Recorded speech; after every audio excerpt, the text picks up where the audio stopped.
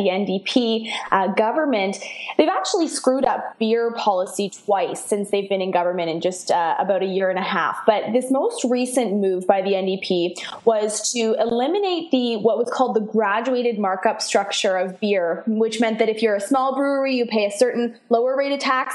Medium-sized brewery kind of in the middle, bigger breweries like Molson Coors, Labatt, Sleeman, they paid the highest rate of tax, which was $1.25 a liter.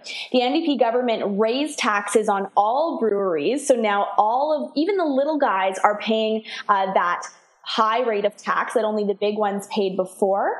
And then they're taking corporate welfare and subsidizing a few local breweries in Alberta, essentially picking winners and losers in the beer market. Now, they've said that this policy was intended to help small local breweries, but we have emails showing that the big breweries, Molson Coors and Labatt, raised their prices on their discount beers basically immediately after this NDP beer tax hike came into effect.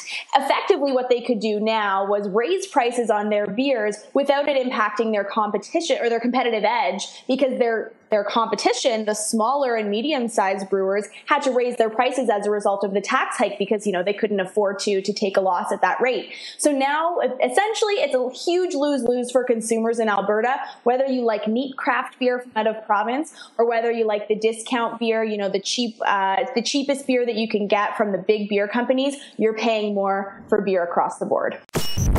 Thanks for watching. Click here to never miss a Rebel update. Want even more of the Rebel? Well, click here to become a premium member.